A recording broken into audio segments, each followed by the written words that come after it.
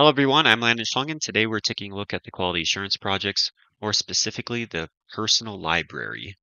So to complete this project, we can either do the GitHub repo or the REPL project. I'd rather do it locally, so I can use my VS Code, and I'm more comfortable with that. If you're more comfortable with REPL, go ahead and try that, but I would rather do it locally. And to do it locally, we go to the GitHub repo and we clone the HTTPS part. And if you have Git installed, then you'll be able to clone it in. So you just do git clone, and then you paste that in, and then it'll clone into whatever folder you're in. And here I have it right here, I think. Let me see if I expand this out. No, that's my issue tracker. The project library is right here. I can just change the name of it quickly to project library so that it doesn't have that weird boilerplate thing in front of there. I don't know. I always have to reload the window when I change a folder name for some reason.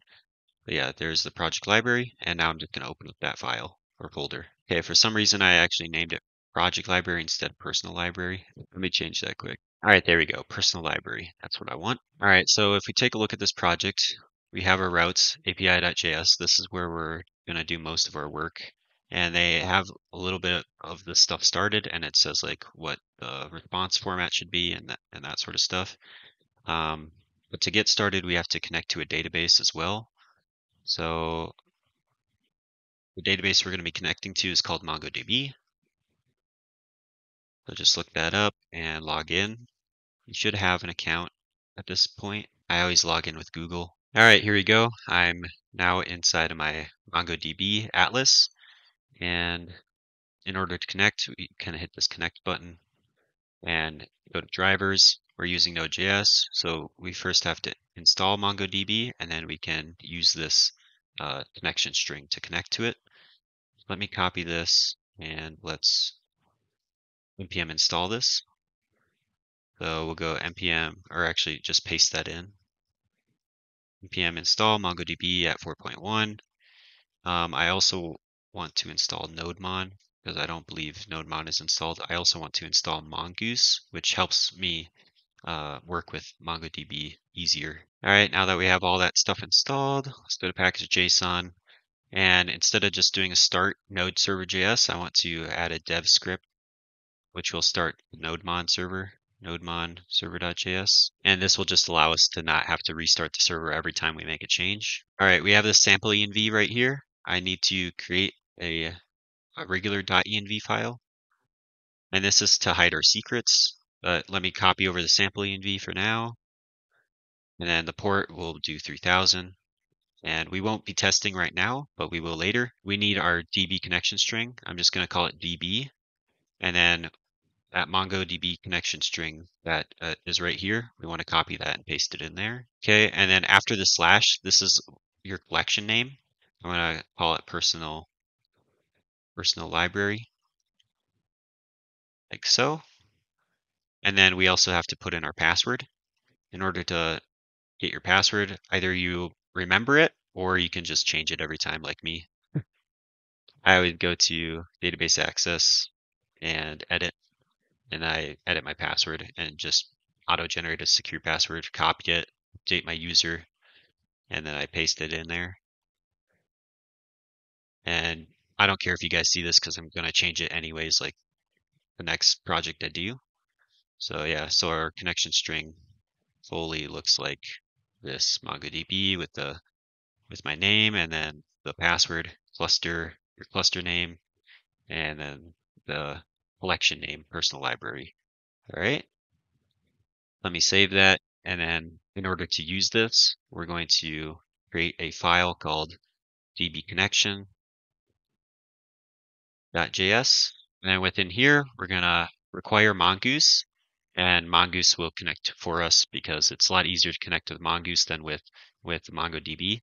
And just to show you what I mean, here we just have to do mongoose.connect and it will connect. But with MongoDB, if I go back into that connection and hit connect and drivers, and we see the full code sample, this is what they want you to do. But Yeah, I make it very simple with just mongoose or yeah, mongoose.connect. Yeah, mongoose.connect. Okay, in order to run this file, we have to require it inside of server.js. So just go into server.js and go require dot slash db connection. It should show up. And there we go. Now that will run when we run our uh, server. To run our server, we can do npm run dev, and it'll start up our node mod server. And then if there's no errors after like 5 seconds, then it means it connected correctly, which I think it did. So that's good. Okay, and then now we need our models. The models we need are for this book object. So if we take a look at their project, I probably should have taken a look at their project first. Um, yeah, they test post to API/books, and you can say like new book, do submit that, and then it'll give you an ID and a title. So a book has a title and an ID, and then you can put comments on it. So here we have new book 2. We can click on that and add a comment like best ever, add that comment. Then you can see the comment show up right here. One book can have multiple comments, and that's kind of the relationship we're going for. So now we need to create a models file. Just go models.js. And even though we're just going to put one model in here, I'll still call it models. And the model we'll put in here is called book schema or book model. And all it has is a title that's required and comments, which is an array of strings. Yeah, it's actually very, very simple. And now we're pretty much all ready to work inside API.js and also make sure there's no errors, which there isn't. And we can open up our project at localhost 3000. And here's our project. I have it zoomed in so that it's easier to see, but yeah, we should be able to do the same thing, although we can't right now because we have to implement that. So the get function, in order to get everything, the post function in order to save data to the database, and the delete function in order to delete our data. All right, so let's first start with the post function. All right, for the post function, they start with a function recres. I like to modernize that and go arrow function. It's the same thing, except just cooler looking. Yes.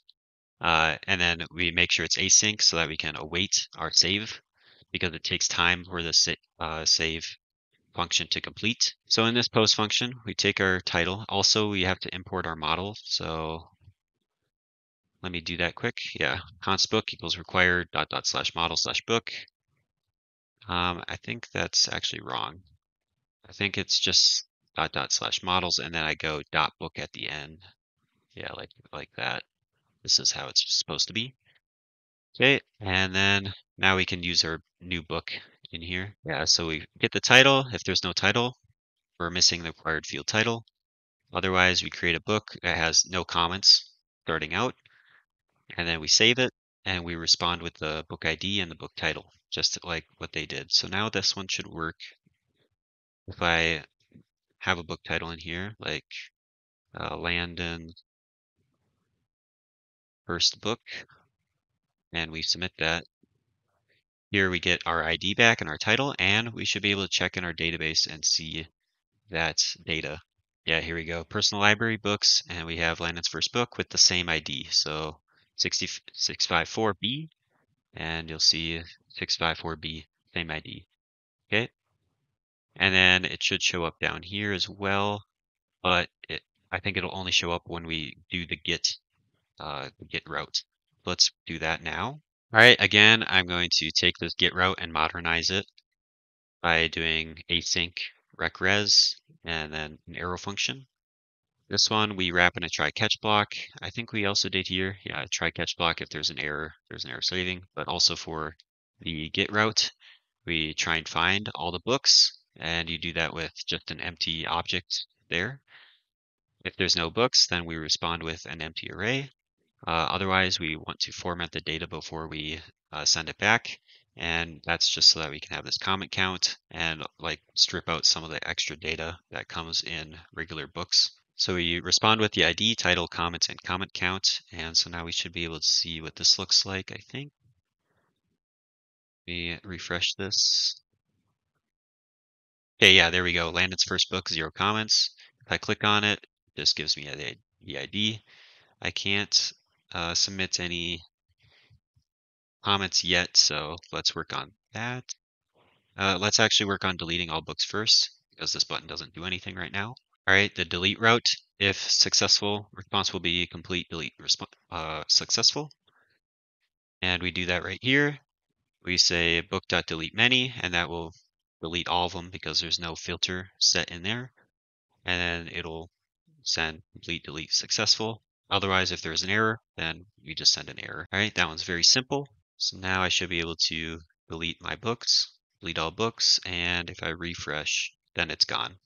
I don't know why FreeCodeCamp's little project here doesn't automatically refresh, but whatever, it's fine. All right, now we have the comment stuff because this takes an ID of the book, and we can grab the ID from the params, and basically, if it's .id, it has to be the same as ID here, and we'll get the book ID out of there. All right, the get route. We start with the book ID again, but this time we only find one book. We find by ID, and then we pass on the book ID. And we respond with our comments, ID, title, and comment count, kind of the same thing as all books, except here we're only finding one with that specific ID. Otherwise, if we can't find it, then we say no book exists. All right, so now if I go back into my project and I first submit a book,